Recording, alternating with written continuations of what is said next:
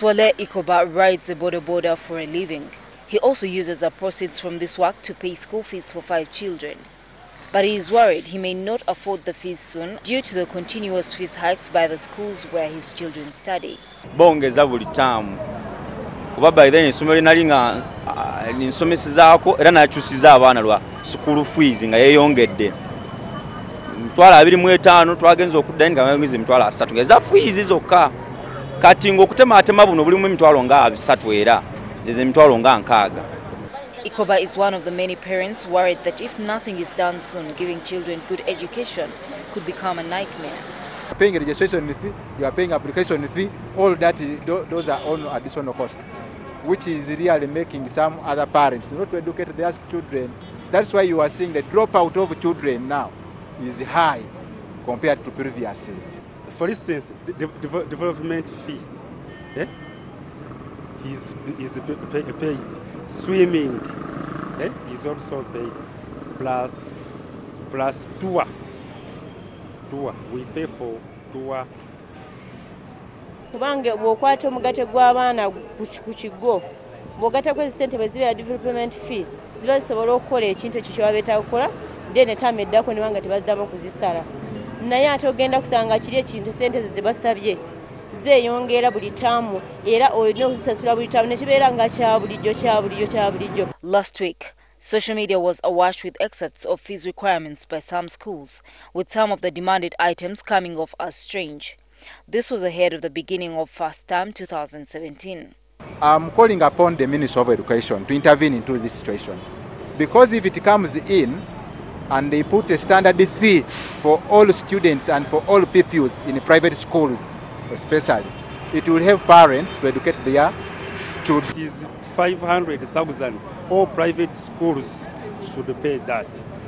But someone pay 1.5 million,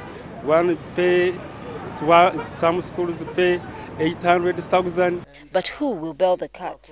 Who regulates how much schools should charge parents, and what justifications can be given for fees hike or even new demands put on parents every term or year? The Education Ministry licenses private schools to operate but has no control over what they charge parents in fees.